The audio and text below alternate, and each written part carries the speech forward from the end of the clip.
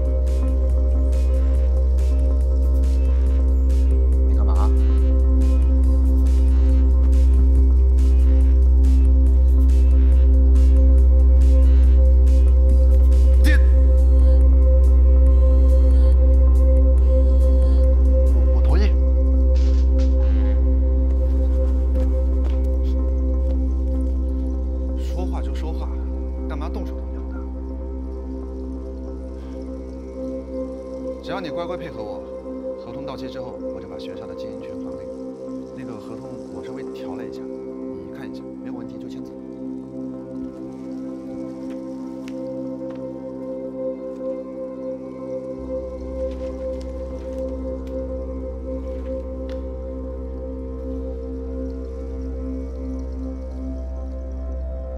按你们公司的公关实习生薪资算，昨天不是说按公关专员算吗？时间也不对啊，怎么变成一周工作6天，休息日不定，每天工作24小时了？没钱啊？无所谓啊，我可以找 AI 换脸，一样的帮我出钱。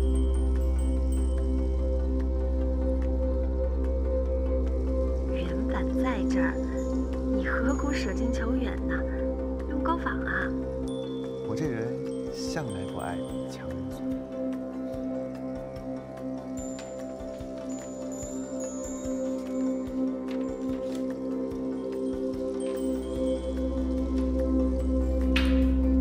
好了，从现在起你就是我的未婚妻了，希望我们合作愉快。不过有些事情我还是得提前跟你说一下。首先，我不喜欢别人离我太近，但是现在特殊情况，有外人在的话，我希望以我为中心办件20厘米以外的区域内。那没外人的时候呢？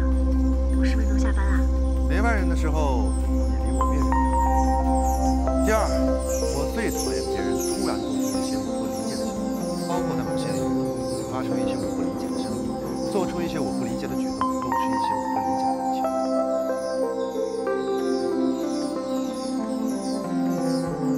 有什么标准吗？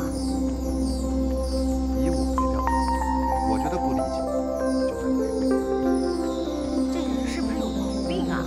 所以，为了避免此类情况的发生，你以后做什么事情之前最好跟我打一声招呼。考核绩效积分制，做对了加分，做错了减分。积分达到100的时候，我就把学校的经营权还给你。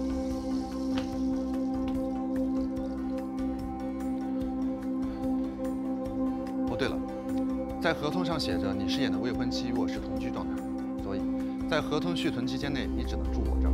每天晚上8点，我会把第2天的工作安排发给你，你记得提前做好不回来。不准进我房间。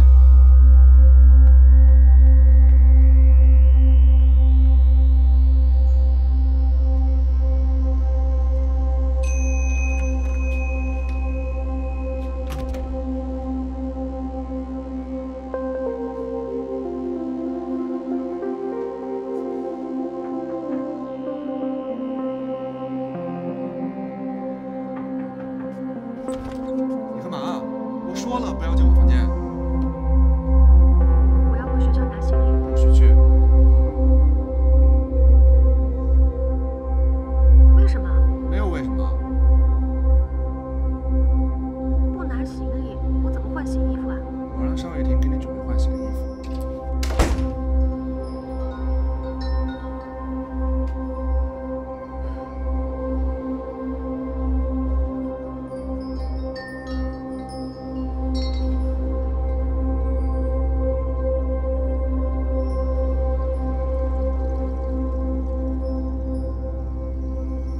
校长，学校的事情我已经解决了。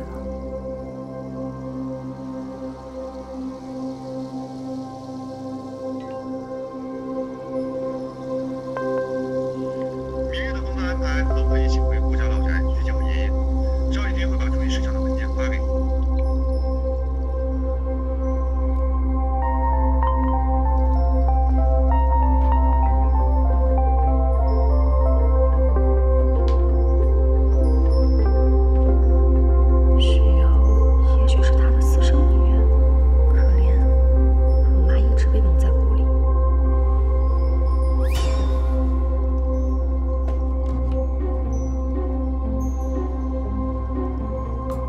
睡我旁边啊！那你干嘛突然讲鬼故事？这种长度也能称之为鬼故事？你害怕啦？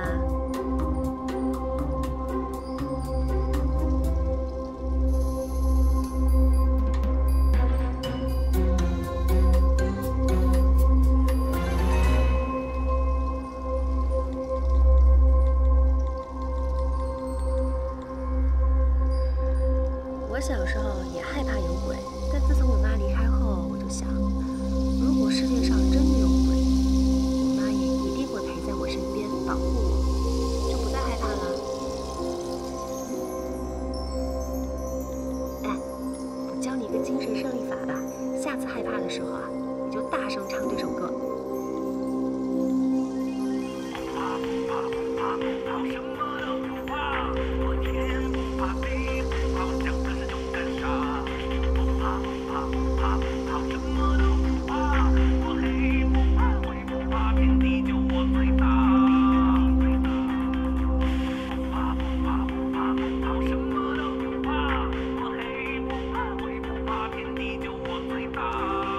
我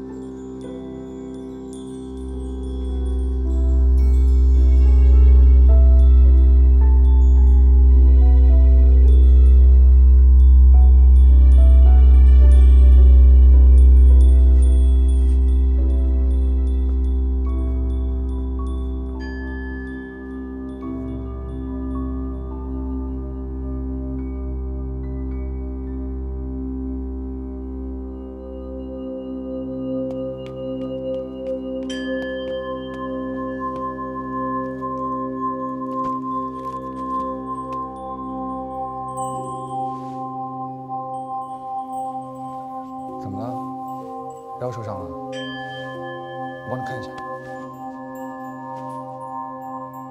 咋了？还害羞啊？我就帮你看一下你腰伤的严不严重，用不用去医院？别多想，来。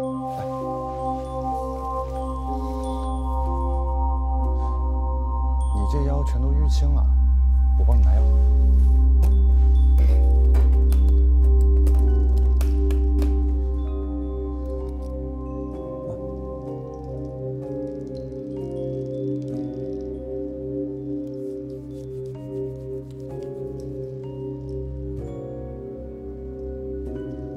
这样太费劲了，我帮你擦。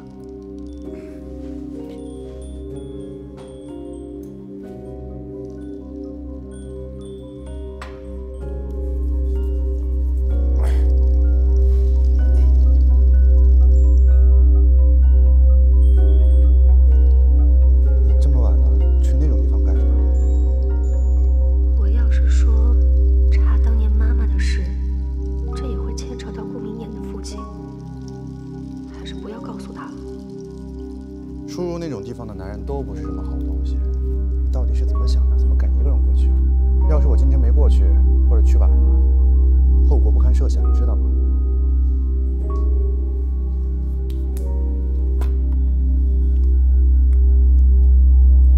你为什么会出现在这儿？我看不懂你在比什么。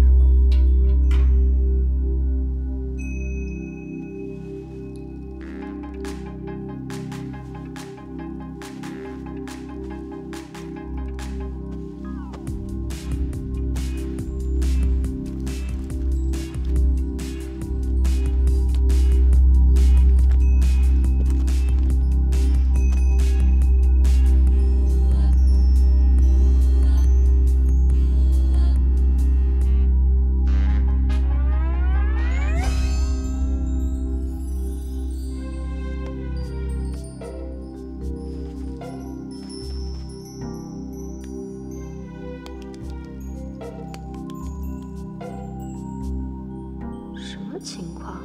难道是因为今天奏周活动体力消耗太大了？这也太虚了吧！明天给你做顿大餐补补。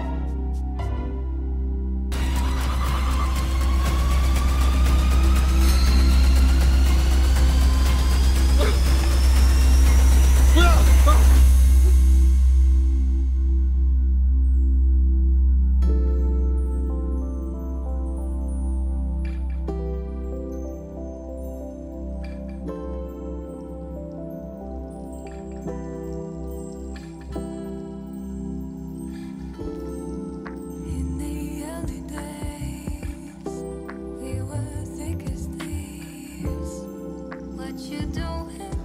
顾总徐，不好意思啊，打扰了。你回来，什么事？你说。徐总到楼下了，叫许小姐下去一趟。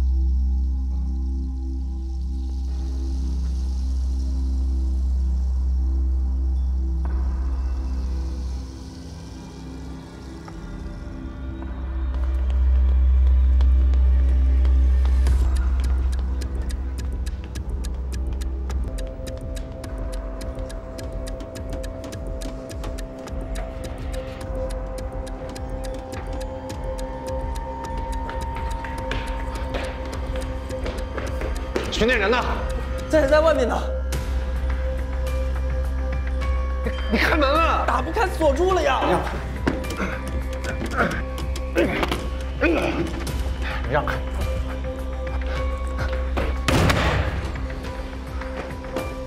群内，你干什么呢？群内，你别做傻事，有什么问题我来解决。群内。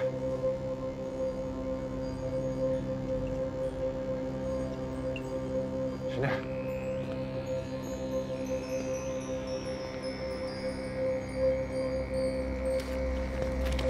徐内，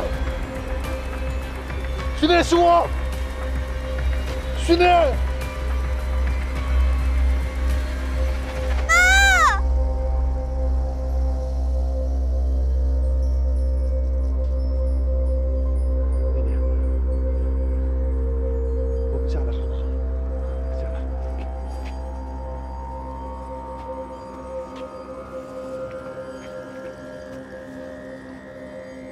不哭。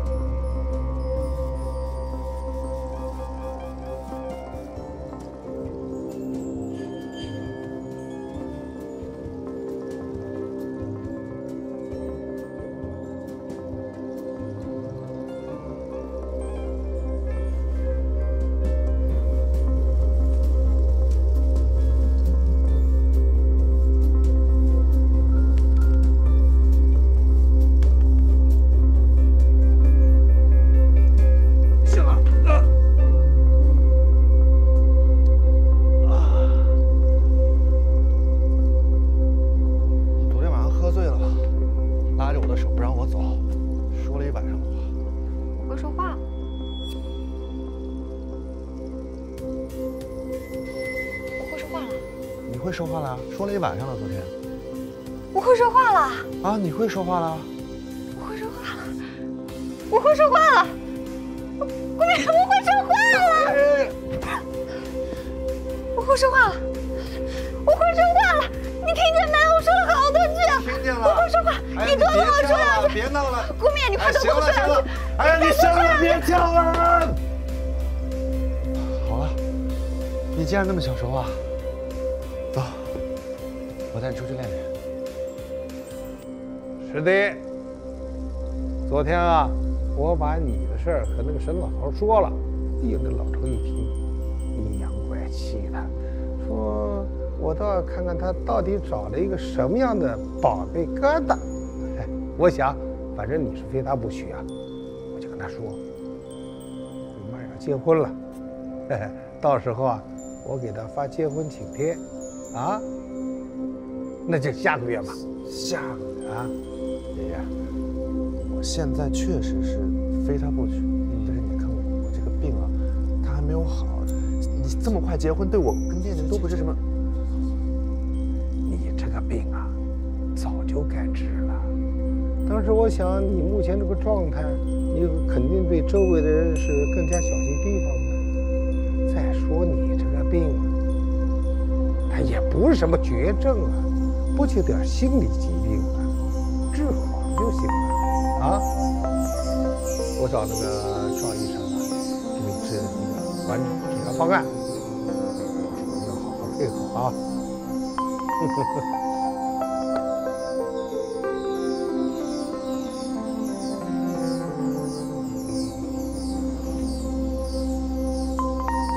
要看病，顾总，握住我的手。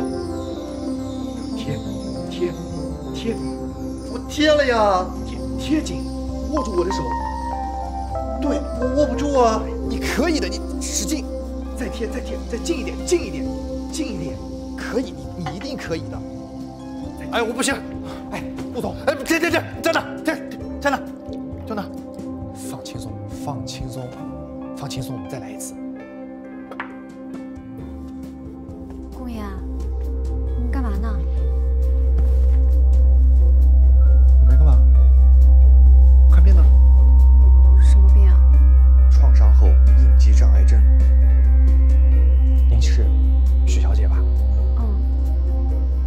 结婚了，恭喜恭喜！哎，顾总，我可不可以单独跟许小姐聊一聊？您先回避一下。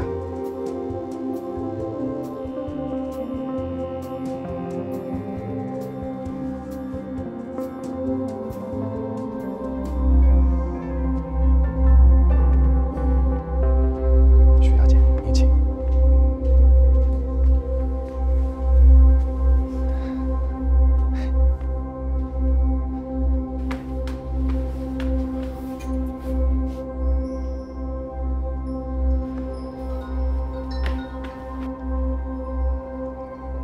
许小姐，顾总他有创伤后应激障碍症，这你知道吗？这个病啊，一定会影响你们之间的亲密行为。这个创伤后应激障碍症，它的根源就在于对身边的人和环境不信任，有防备心。作为他最亲密的人，也是最能够帮他摆脱这种心理疾病的人。啊？你说我啊？对，我不行，我不行的。如果说许小姐都不行，那没人能帮得了顾总。这个病它可大可小，现在顾总的病情在可控范围之内，一旦病情恶化，他以后将不能再跟任何人有接触。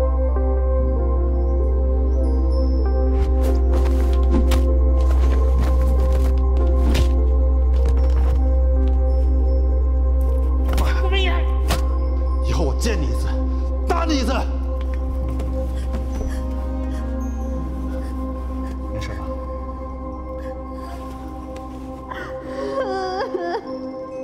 徐姐，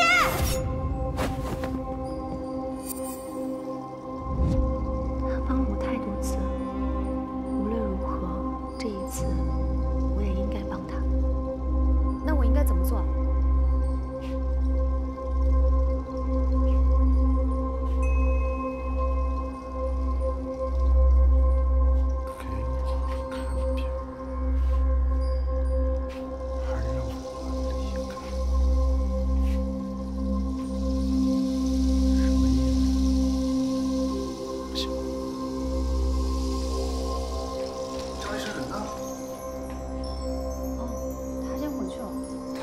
治疗他怎么就走了？我也不知道。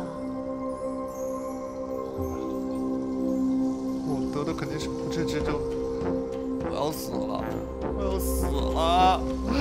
哎呀，我要死了！不会的，我跟你保证，我一定能帮你想办法。我还没有结婚，我还没有孩子。那你能结婚，能有孩子了？啊！别吵了！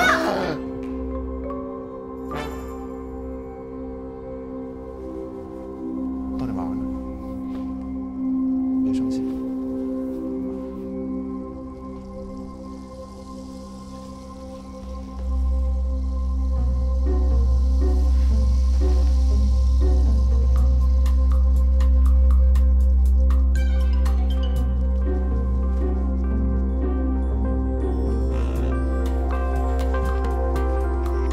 哎呀，别动！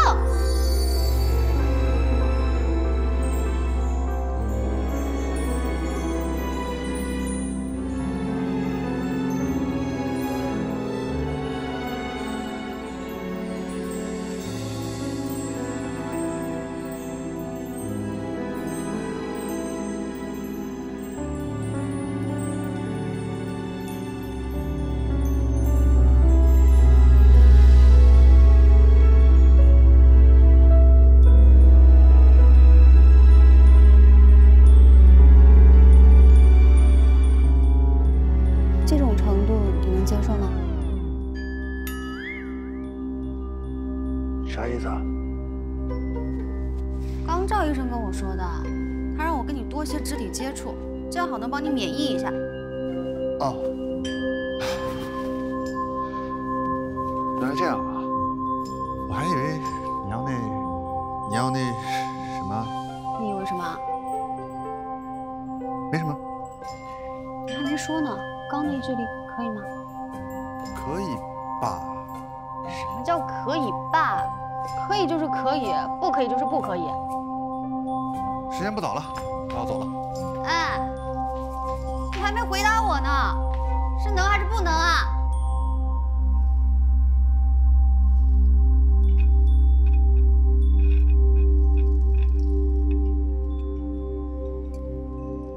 怎么样？昨天晚上搞了一晚上，到底行不行啊？哎，我跟你说话呢，别吃了。哦，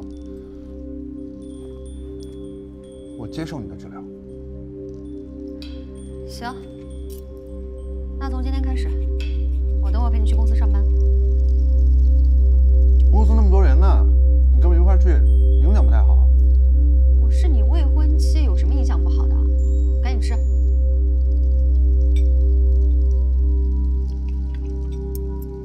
我上去准备一下。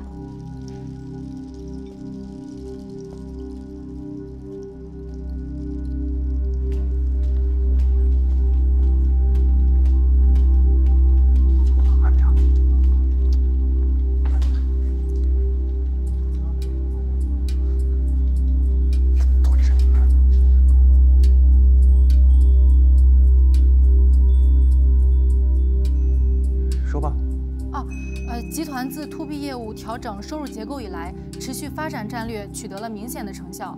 3季度的收入同比大幅增长，来自实体经济的收入占比提升。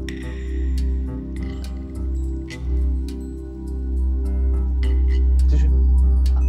按照您之前提出的战略，接下来会持续加码自研的投入，会继续深耕金融、工业等领域。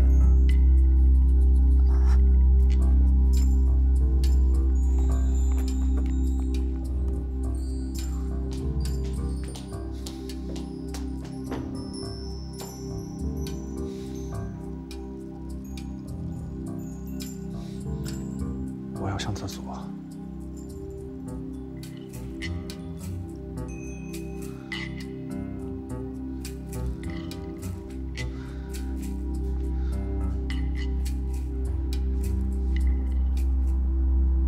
赵医生，您今天真的不过来了吗？我在，顾总反而拘谨，你就正常的和他相处就好了，多一些肢体上的接触，最好是一些比握手、触碰更亲密的行为，啊，制造点浪漫的环境。哦，好吧。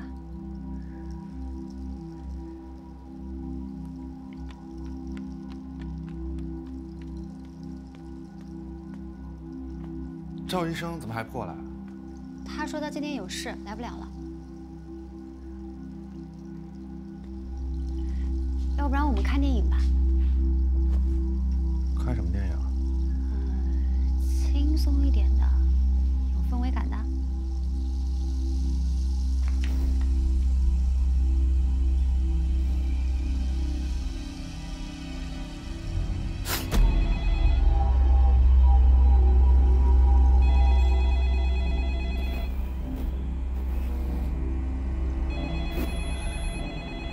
这就是你说的搞笑的、有氛围感的电影？这还不够氛围感啊！这是第一次，也是最后一次。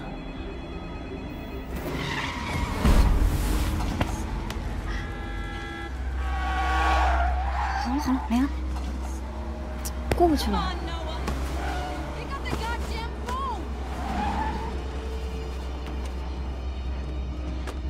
我以前也是因为有创伤后的应激障碍，所以才不能发生的。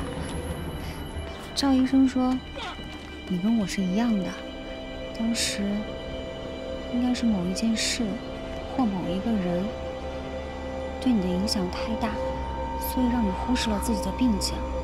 你就像我啊，我妈。哎呀，你看电影就看电影吧，你还非得给我上课。 哎，你能不能给这个恐怖片它一点它该有的尊严？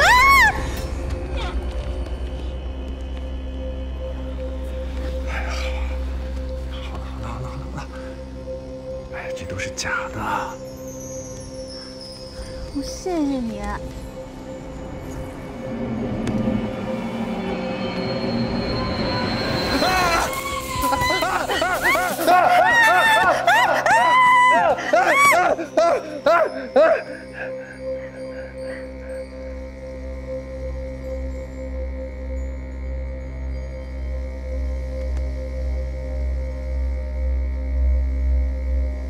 是不是敲闸了？你说你看电影就看电影，你还非得挑这种片子？你看，把电表都吓跳闸了。现在是追责的时候吗？好了，我打电话叫人过来修。 你不会修电表啊？我为什么要会修电表？那你岂不是也不会修电器啊？那你以后你的老婆、你的小孩都得跟着你用破电器啊？我电器坏了，我直接换新的不就行了吗？我为什么要会修啊？哦，也是。好吧，其实这种东西也没有什么难的，我随便轻松一搞就搞定了。是吗？是啊。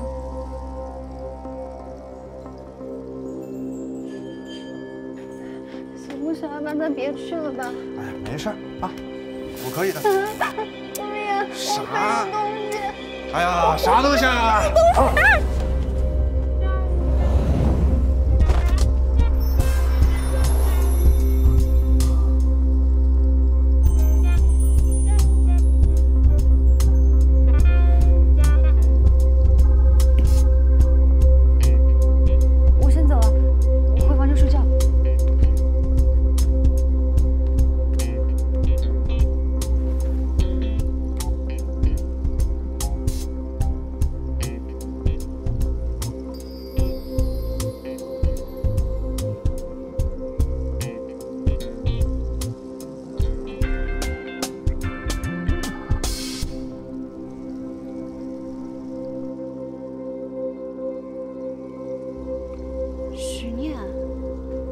想什么呀？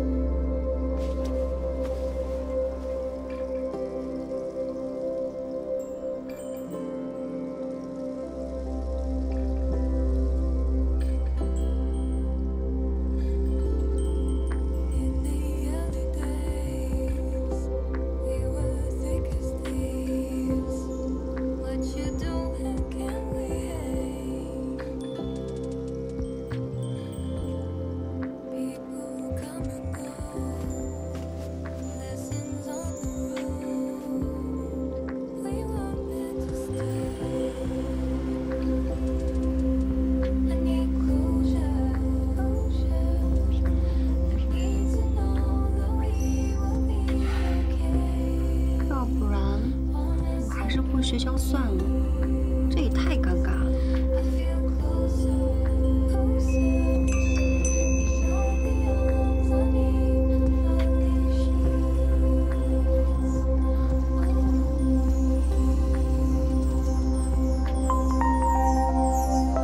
晚上回家我继续修电电脑。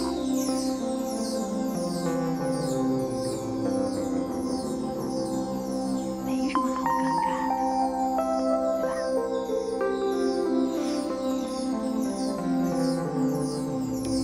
好，那我就晚上好好做一顿饭，犒劳犒劳护电工。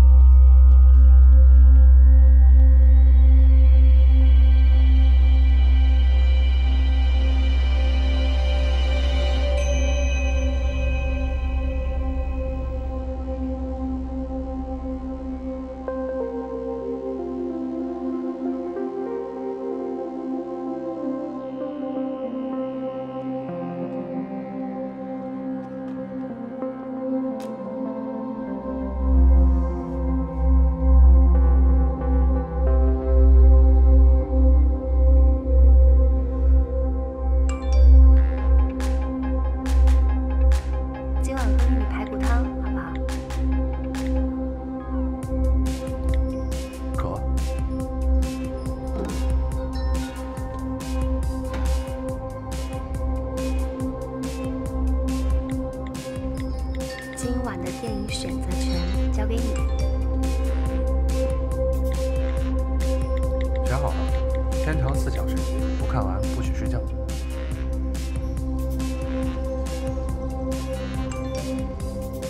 说好啦，奉陪到底。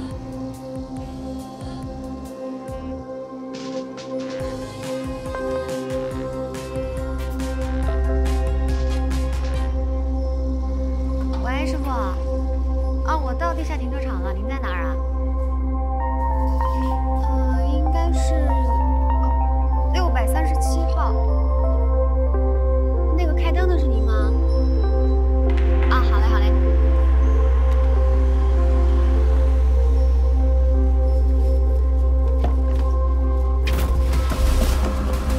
放开我！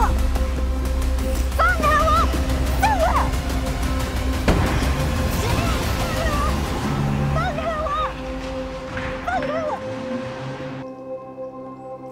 顾总好，欢迎光临一生只送一人的第二。我来取上次那款钻戒。啊，我来看一下您的订单和身份证。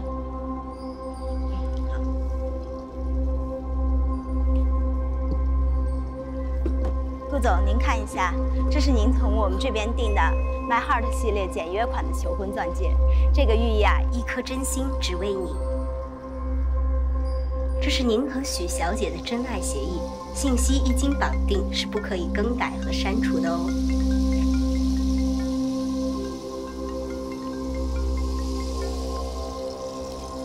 喂，顾明野，许念在我手里。江文丽，你想要干什么？我想干什么？你来了就知道了。城外新浪废工厂的顶楼，我在这等你。你一个人过来，我要是看到别人，我保证你只能看到许念的尸体。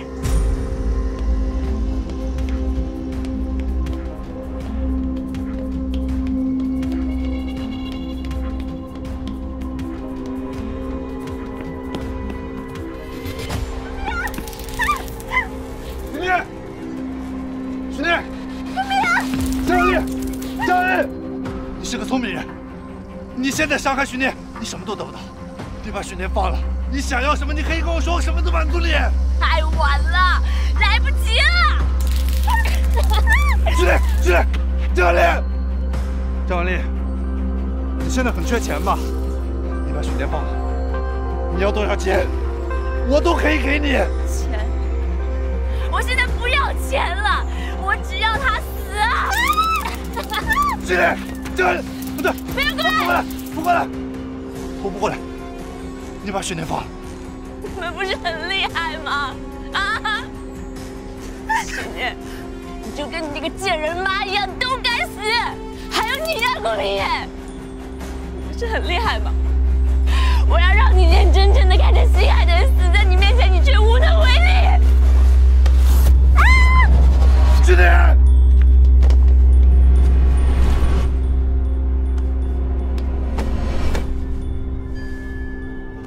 许念，顾明野，你千万别放手啊！我还不想死。可恶，你们都得死！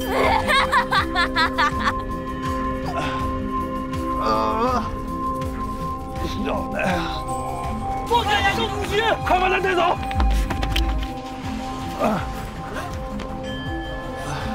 走。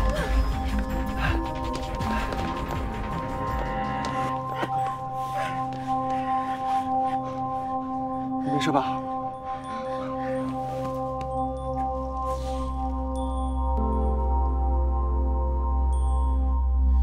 真是可惜啊，差一点就能除掉顾明言了。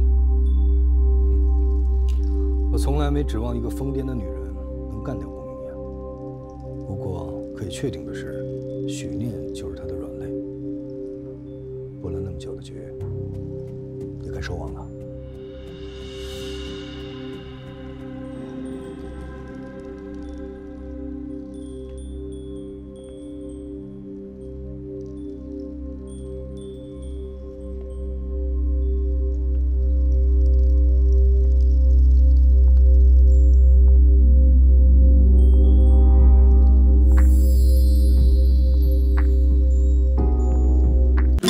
I don't think so. No, no, no, no. I don't think so. No, no, no, no. It's never, ever, ever, ever, ever, ever gonna happen. I don't think so. No, no, no, no. I don't think so. No, no, no, no. It's never, ever, ever, ever, ever, ever gonna happen. I don't think so. No, no, no, no. Maybe someday you'll have it your way. Maybe someday it'll all work out. Until then, nope, a nope, a nope, a nope.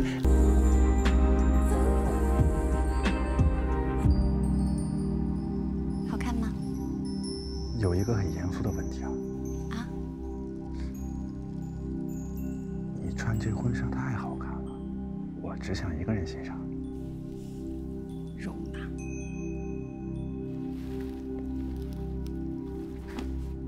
人呢？头上来了，来，我帮你弄。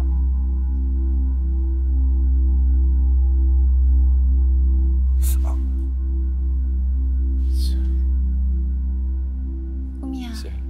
顾明远，顾明远！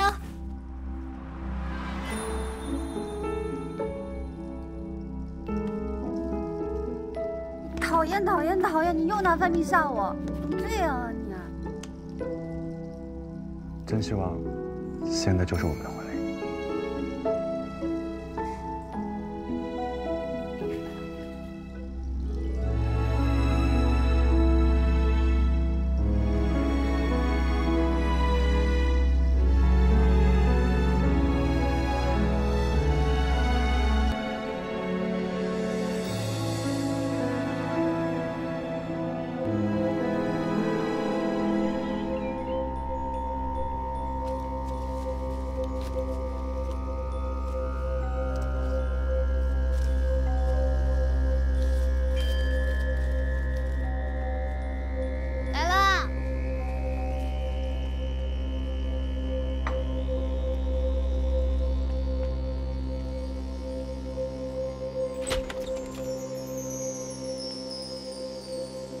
干什么？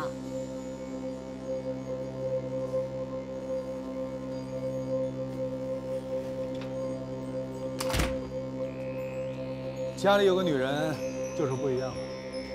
你有什么事吗？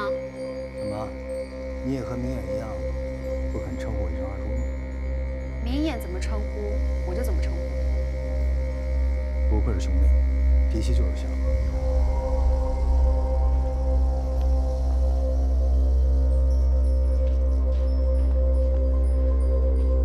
到底有什么事？坐。你先看一下这份报告。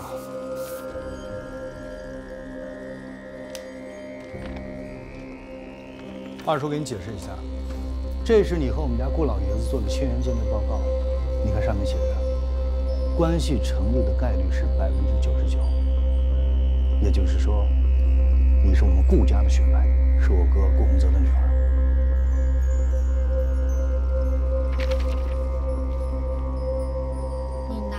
破纸在这胡说八道，我凭什么信你？我知道，这个时候跟你说这种事情，你肯定不愿意相信。不过，我这还不止这一份证明。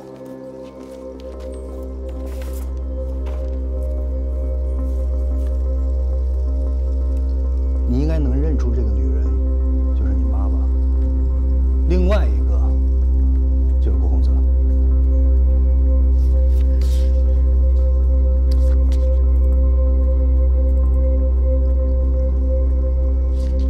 当年他们爱得很深，只可惜被我们家老爷子棒打鸳鸯。但很快，你母亲就嫁给了徐涛，生下了你。婚后两人一度失去了联系，直到10年前的重逢。我确实找人跟踪了我哥，拍下了他和宋雨之偷情的照片。所以当年到底是什么情况，只有我最清楚。宋雨之完全是自愿的，她就是一个水性杨花的女人。 是无辜的，我真的是顾洪泽的女儿。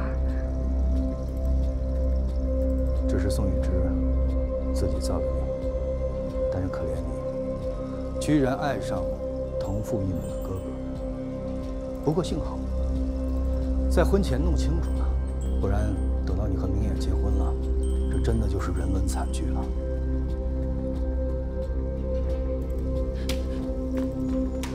许念，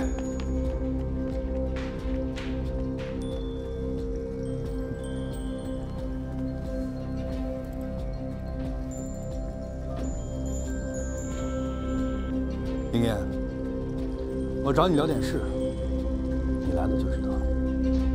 我在家里等你。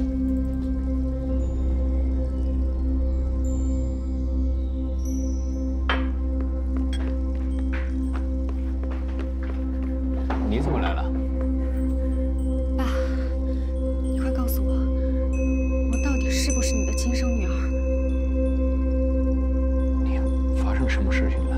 怎么突然这样问？这件事情对我很重要，我求你了，你把知道的一切都告诉我吧，行吗？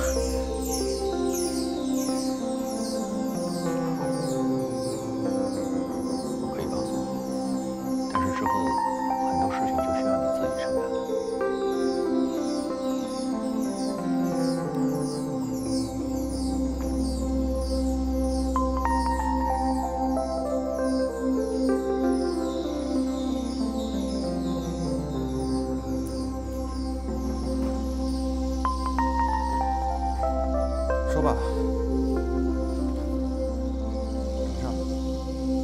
叫许念的事儿。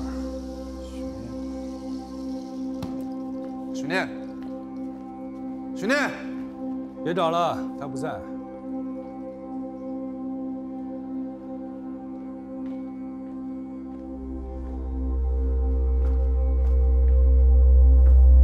你对许念做了什么？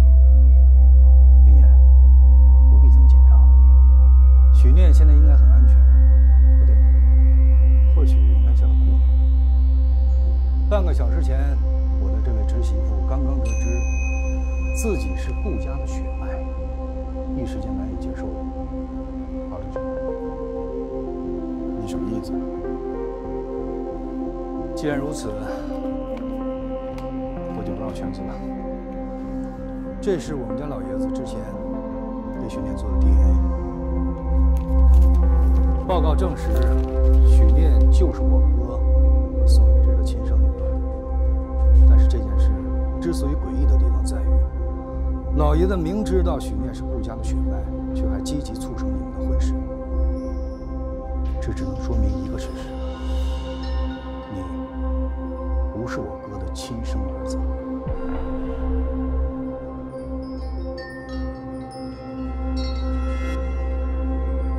当年老爷子把你带回来，非说你是顾洪泽的私生子，还服使你跟我争夺顾家继承人的位置。我一度怀疑你的身份，但你常年在国外，又事事谨慎，加上老爷子护着你，所以我一直无从查找。但是命运就是这么神奇，许念出现了。如果你没那么爱他，非要和他结婚，或许我也找不到机会印证。但现在，你究竟想怎么样？毕竟是家丑，我也不想顾家人受人非议。只要你主动辞去总裁的位置，放弃继承权，远走海外，以后不再跟我争，我可以当做什么事都没有发生。如若不然，这件事如果真的捅出去了，你想想，最受伤害的会是谁？舆论杀人。别忘了当年宋雨之是怎么死的。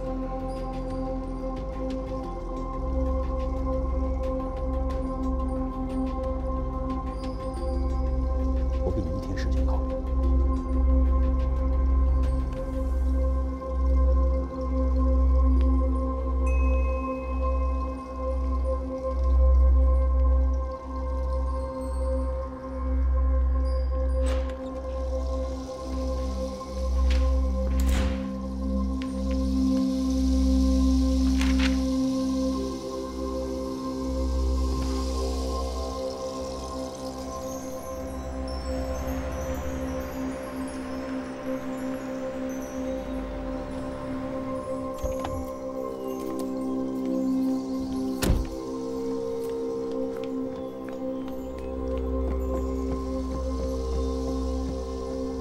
刚毕业的时候，我就进了新阳集团，也就是你外公的公司。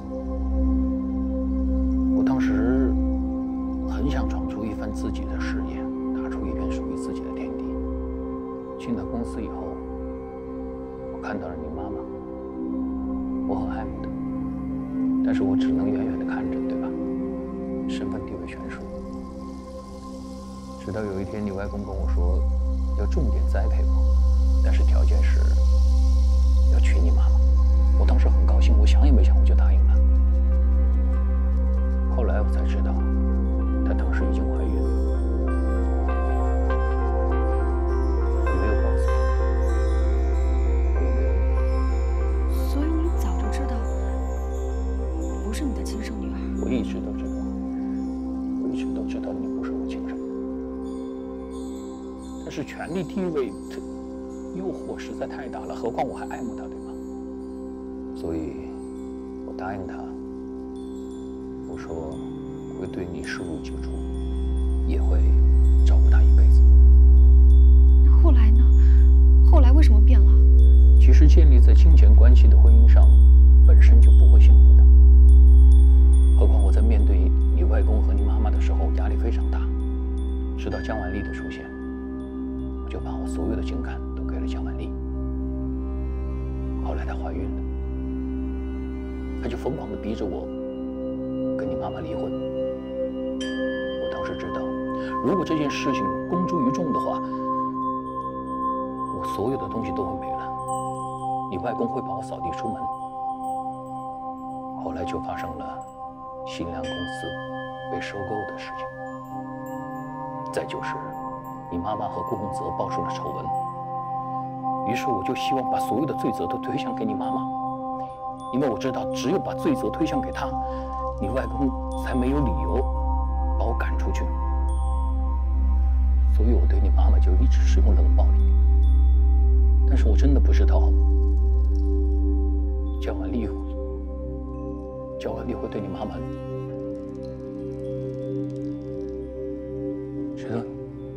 直到你妈妈去世，后来蒋万里这样对你，我也并不是全然不知。但是瑶瑶是我亲生的，我意外水断不平。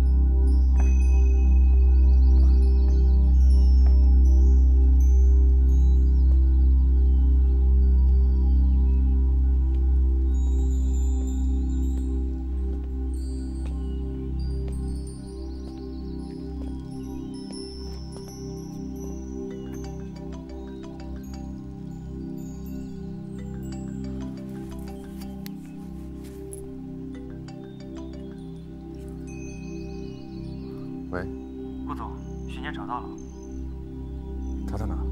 在他母亲的墓地。好，我马上过去。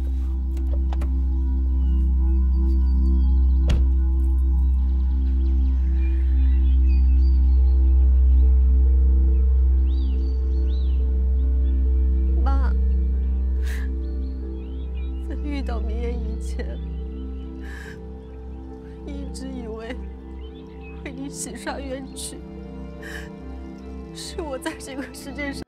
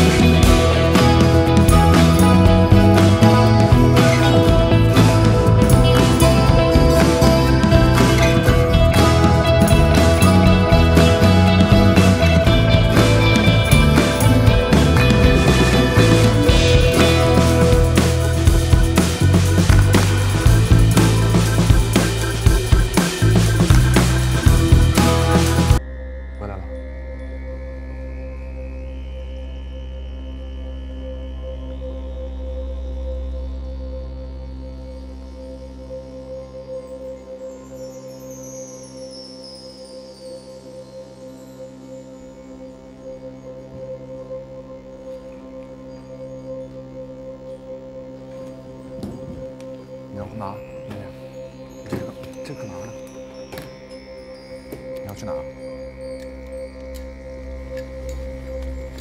恋恋，你干嘛？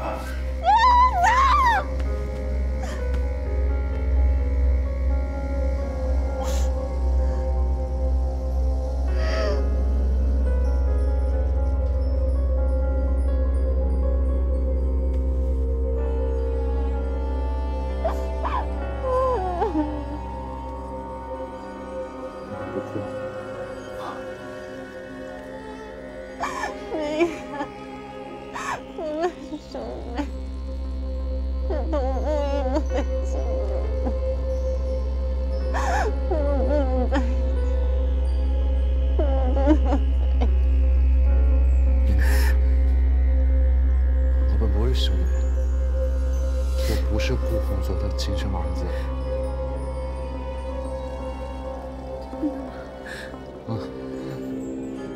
我是爷爷领养回来的，我们可以在一起，我们在一起没有任何的错。我什么都不想要了，我们一起离开这里好不好？恋恋，我还不能走。我知道爷爷对你很好，让你放弃这一切，对你来说是很困难。可是我花了这么多年，去证明我妈没有出轨，可到最后，还是证明我是他跟顾洪泽的女儿。我没有办法想象以后怎么样跟顾家人在一块生活。我知道这个要求有点自私，可是你能不能就让我自私这一回？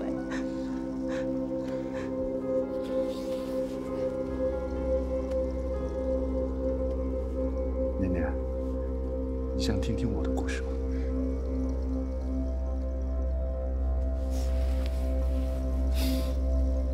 我妈是因为生我而去世的，我爸一个人把我拉扯大。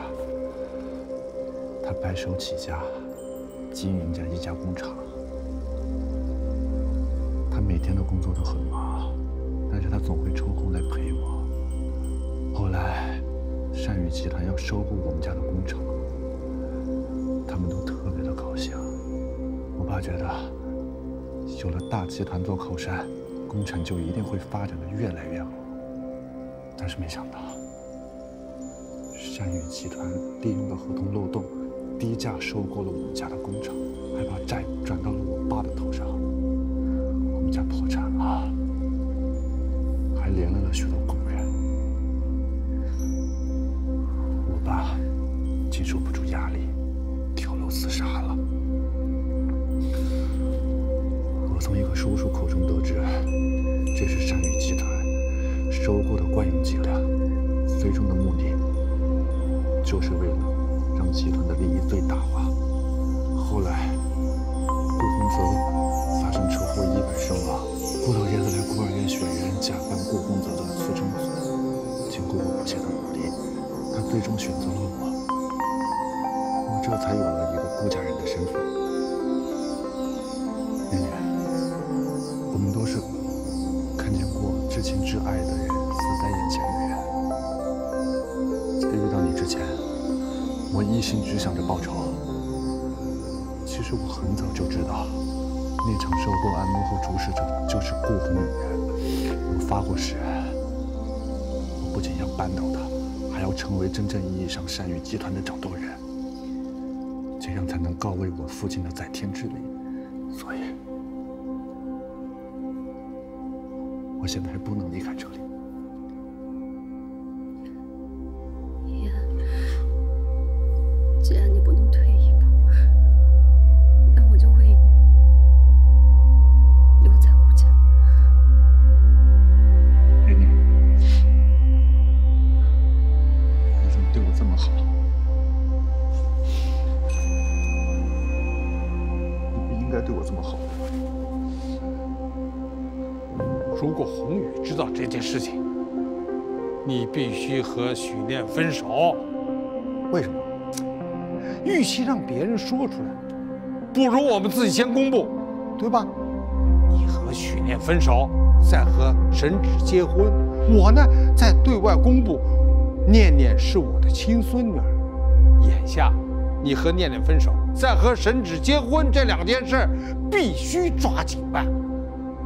我们要赶在宏宇之前公布念念的身份。从今往后啊，你和念念就是兄妹了。可是我跟念念已经是……不管你以前什么关系，现在你们只能是兄妹关系。可是怎么着？还有点不情愿？不情愿你得给我忍着。如果事情一旦败露，你将会失去眼前的一切，你会变得一无所有啊！这是我给你最正确的选择，也是你唯一的选择。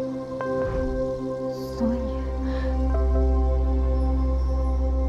他让我回顾家做你的妹妹，你也同意了。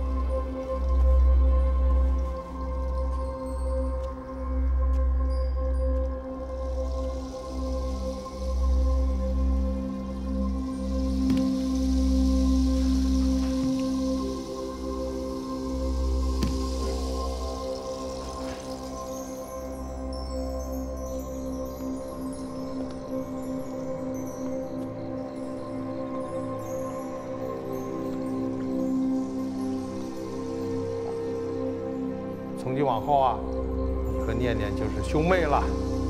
可是我跟念念已经是……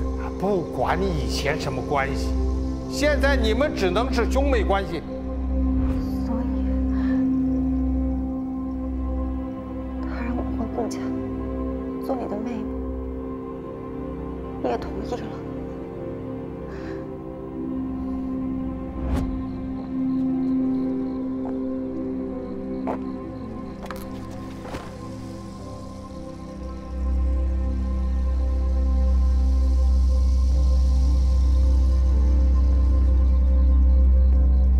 许念，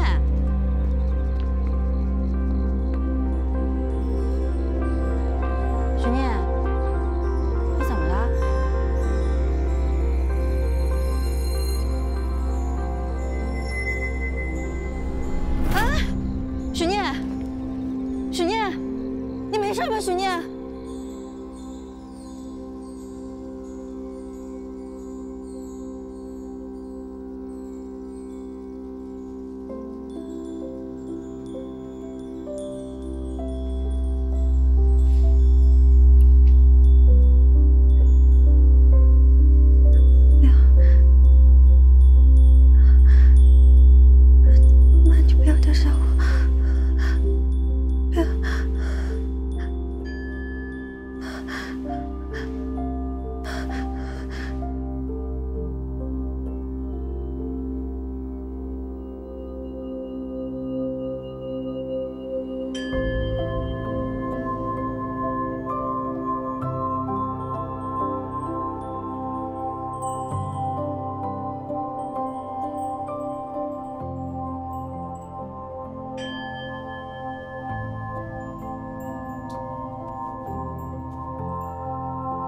校长，我想离开这里，以后学校的事情就麻烦您了。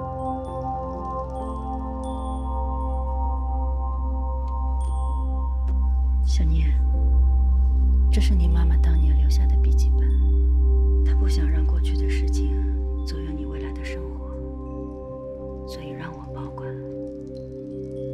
但现在看你这么痛苦，我决定还是把它拿给你。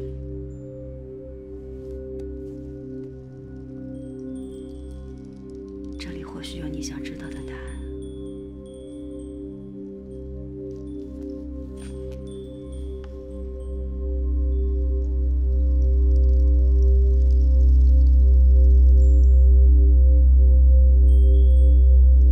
没想到这么多年过去，我和顾洪泽又要见面了。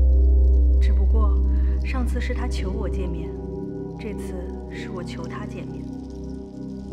我现在对过去的感情没有任何留恋，我只想好好养大我的念念。为了念念能无忧无虑的健康长大，我一定要保住我的家。在酒店见到洪泽，洪泽整个人像是发了疯的一样扑向我，看上去很不清醒。我很生气，我已经结婚了，我不能背叛家庭。这次我没让他得逞，我打了他一个耳光，就离开了。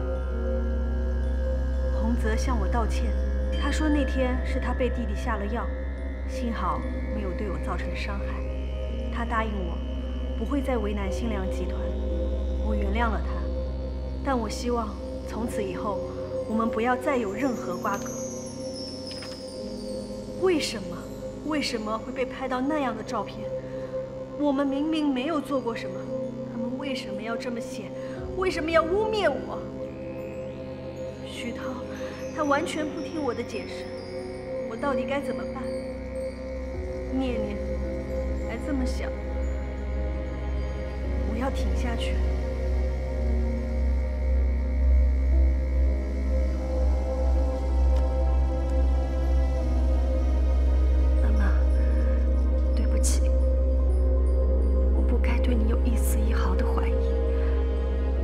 是我被感情蒙蔽了眼，迷失了方向。我现在知道该怎么做了。今天的发布会啊，是公布你和沈芷的婚事。过段时间呢，等风波过去了，我们才把徐念给认回来。宏宇那边我打过招呼了，你放心吧。我的话，他还是不敢不听的。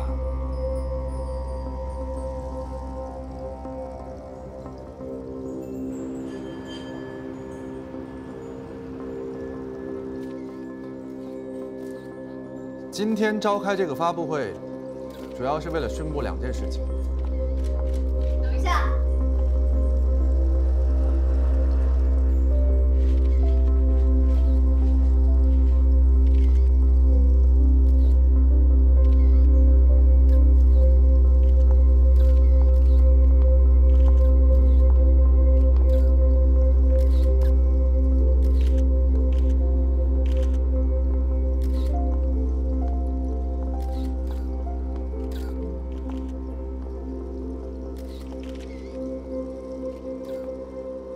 这么重要的时刻，怎么可能没有我？我有2件事情要宣布。第一，我和顾明衍的婚期照旧，报纸上写的他和沈家大小姐的八卦无聊新闻，都是有心之人编造。我和顾明衍的感情不会受任何流言蜚语的影响。第二，我怀孕了，我们的婚期可能提前。等等，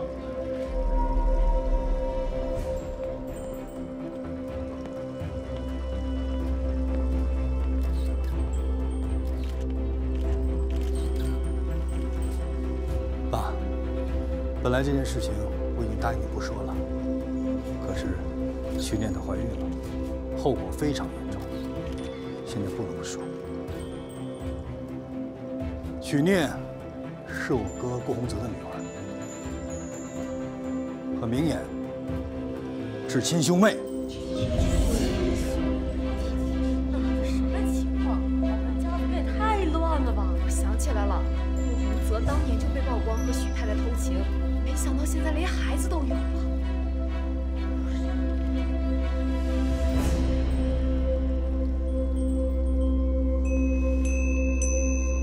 各位媒体朋友们，许念呢，确实是洪泽的亲女儿，也是我的亲孙女儿，但是绝对不像大家传的那样那么荒唐，因为明眼不是孔子的亲儿子。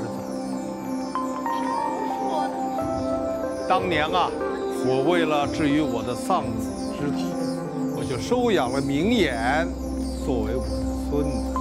当然了，各项手续都是齐备的啊。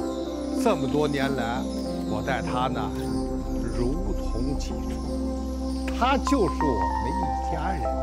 所以说这件事儿我没有对外公布。至于许念是洪泽的亲女儿，我的亲孙女儿，我也是前段时间才知道。唉，感谢老天爷眷顾我这位丧子的老人呐！现在看到你们俩恩恩爱爱、有情有义的，放心吧，爷爷绝对不做那棒打鸳鸯的老古董，我也不会用什么条条框框来约束你。我呼请各位，给他们留点空间，我们祝福他们吧。原来是这样，嗨，说了半天还是一家人哎，我还以为能有什么劲爆的料。那顾明眼既然是领养的，那他和许念谁继承善业集团？人家都是两口子，谁继承都一样嘛。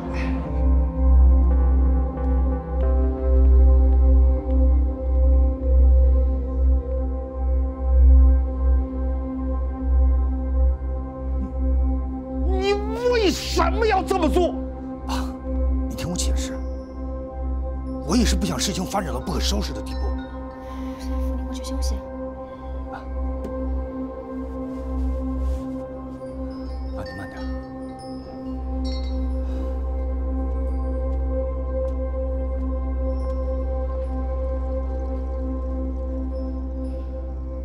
怎么样？哼，明眼，这才只是一个开始。